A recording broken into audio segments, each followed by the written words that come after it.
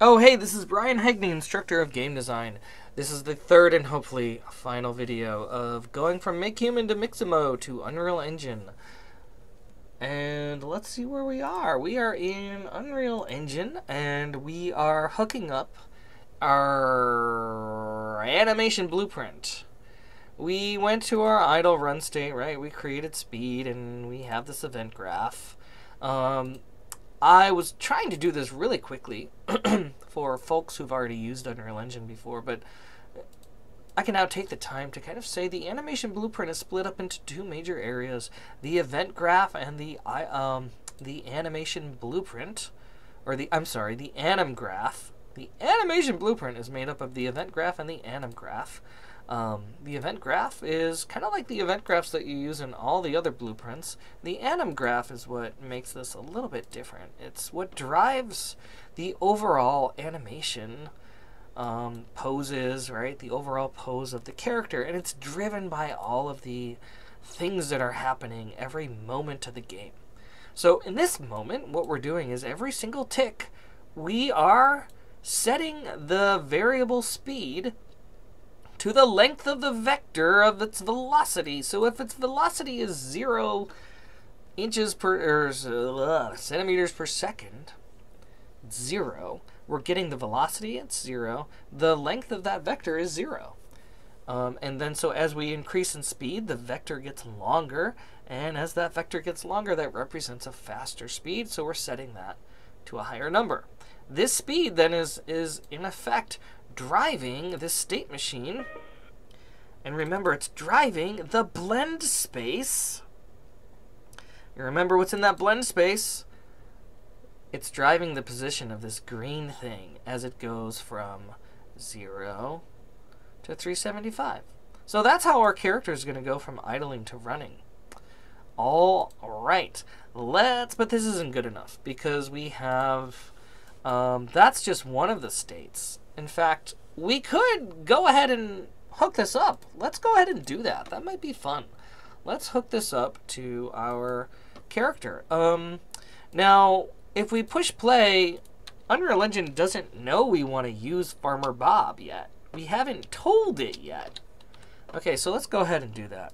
We're going to click this third-person character. We are going to edit the third-person character over in the World Outliner. Now that's going to open it up. If you didn't use it that way, you could have also found the third-person character by going to third-person BP, twirl that down, click on Blueprints, and see the third-person character here, and double-click it. It's the same thing. What we're going to do is go into the viewport, select this mesh, and what we're going to do is change the skeletal mesh to our idle. Yes, I'm so annoyed. I brought this guy in and his name is Idle. Ugh. Okay, here we go. It's a little smaller and I wasn't counting on that. So let's go ahead and make him a little bit bigger in our scale function. So let's set that to 1.5. How about 1.4? That looks good. So now all of these are going to be 1.4. 1.4. Now, if we were to just compile this and save it, it doesn't know that we want to use the animation blueprint, and so he's just kind of standing there, and he doesn't do any of the animations. Oh, look at him. Okay, so then what do we do with this third-person character blueprint? Well, we have to click on him again, and under Animation on the right, under Details, again, we're selecting the mesh. Animation mode is Use Animation Blueprint. And what we're doing is anim class, we are using Farmer Bob anim BP. That's what I made. That's the animation blueprint I made. Okay, there he goes. Now he's in his idle stance. And now when I play, there he's idling. As I move, he goes into his little run. Now when I jump, he also stays running, and that is the problem, because that does not look believable. Ooh, that's such a scary man. Okay, so how do we go ahead and fix that? Well, that's what we're going to do right now. We're going to go back to our Farmer Bob folder where we have our animation blueprint. Luckily, I named it Anim BP at the end, so I can always find it. Double-click it, and this is where we're going to add functionality from this idle to run. So let's going to drag off from the edge, let go, and say add a state. Well, what's that state going to be? Jump! That's what it's going to be. Let's go ahead and set up the rest of our stuff here. After it jumps, I'm going to add another state, and that is going to be called jump loop. After that, let's go ahead and add another state, and that state is going to be called idle, and we're going to add this to here to circle it all up. So every time you jump, you're going to be jumping up, then you're going to be falling, and then when you're finished falling and hit the ground, you're going to go into idle, and then you're going to just go right into idle to run again. Okay. We might not need this ending, but I'm going to keep it here for now, just because this is what I did. Well, you don't need to know about that. You don't need to know about that. Okay.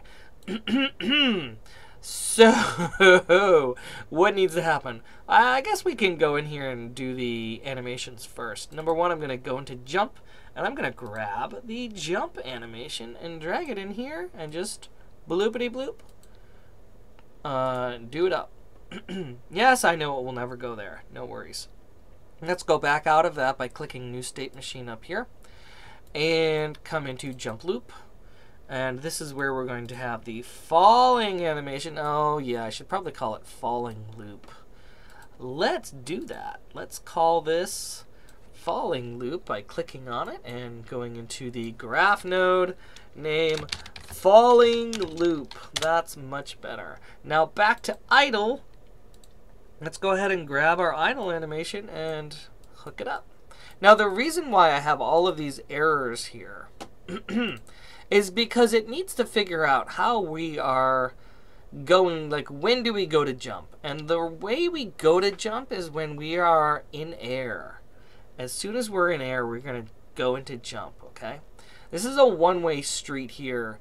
If you're in idle to run anywhere and you suddenly get lost, you get into the air, it's going to push you into the jump animation. You actually saw that, oh, in the previous example. I should have shown it. Oh well. Not going to do it now. So what I want to do though is figure out, how do I know when I'm in air? And so the way we're going to do that is go to the event graph. Again, grab a node out from the pawn, get pawn owner, and we're going to get character. Okay, I have to pause it. Oh, you know what? I'll show you how I'm going to figure this out. Character movement. That's what I'm looking for. This character movement section, there is a thing called air. I think there's a thing. Am I in the air? Let me try it. Get character movement. Get movement. Get movement component. That's the one I want. So I'm going to go to pawn input. Sorry, it's not where I... forget everything I said about the third person character. It's get movement component. From here, we're going to say in air. Let's see, air. Hold on a moment. Of course, it wasn't is in air. It's is falling. So I'm going to grab it out of get movement component. I'm going to say is falling. And this is a Boolean, and it's actually a built-in, it's a built-in thing that Epic Games did for us. Thank you, Epic Games. And so it's like, hey, are you falling? Yes or no. And so what we're going to do is promote this to a variable called in air. In air. I'm going to call it is in air. That means it's true. When it's true, it's true. And we're going to set this here. Oh, dang it all.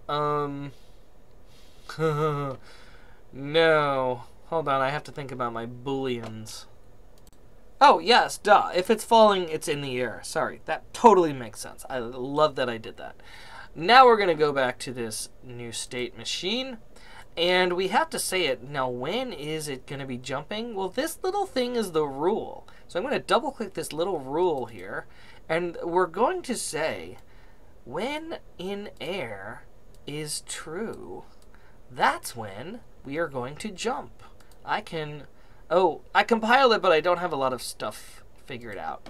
Okay, so that will work eventually, don't worry. So as soon as it's true, we're gonna jump into the air. Now, how do we get out of the jump and go to the falling loop? When its jump is finished, it's going to go into the falling loop. Now, how do you know when the jump is finished? Well, we're going to come here, and we are going to use a fairly tricky thing. Let's see. I'm going to look for... So what we're going to do is reach into the joyful jump and figure out how much time is remaining. And we can do that by right-clicking anywhere in here and just start typing joyful jump. Now, if you grabbed a different animation, then yours won't be joyful jump. Mine is the name of the jump, and I'm going to choose time remaining ratio.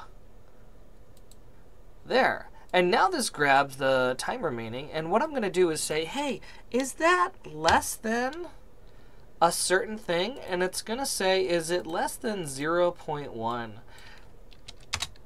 And if it is true that it's less than 0.1, that's just a tiny little bit of time remaining in the jump, then it's going to suddenly jump to the falling loop. Remember, and we already hooked that up, so we don't need to do that. Now, when does it go to idle? Well, it goes to idle when it's not in the air anymore. So we're going to grab is in air, get it. Now, we're not going to link it up here because we need to know when it's not in the air. So we type in not Boolean, and so that means, hey, if that's not in air, then it will enter into the next one. Oops, not this one. It'll enter into the next idle.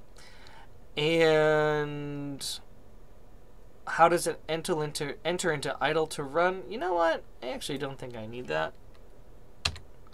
I actually think I can come into here. And, yep, sorry guys. Sorry I deleted that. And this one will be is in air. And do the not Boolean. And that should work. Stop it. I'm just trying to make you pretty. There. Now when I compile that, it should work out fine. And I'm going to go into my map. I'm running, and I'm going to jump. There I go. Oh, okay, and so that's not quite working out the way I wanted to. This is the first time it hasn't worked out right. And so I'm going to pause you while I figure out what's wrong. Alright, I figured out what was wrong with it in my ant jump animation. I'm so dumb. I did clip the beginning, but what happens is he falls to the ground and just kind of sits there for so many frames. But I don't want that. I want him to kind of, because I don't know how long he's going to be jumping. If he jumps down a chasm, he should be falling. So I'm going to figure out where he's actually, okay, that's 15th frame is where I want him to stop jumping. And I'm going to right click the timeline and say remove frame 16 to 43. I should have just done that anyway. There's his jump. That's perfect. That's all I want. Let's go ahead and save that. Now when I'm in here, see, I did all sorts of stuff here. Now I'm going to keep it to where it was. I have my jump, and now it's going to calculate when that jump is almost over and go to the falling. Let's see if it works. Whee! There's a little bit of a clip there, and that's just because I didn't quite set my animations to blend. I'd probably blend those. Oh, that's a good idea. How would I blend that? Oh, well. This is over. What I'd probably do is figure out how to just make those seamlessly join anyway. Okay. Okay, that's it. I hope you enjoyed this. Again, this was going from Make Human to Mixamo.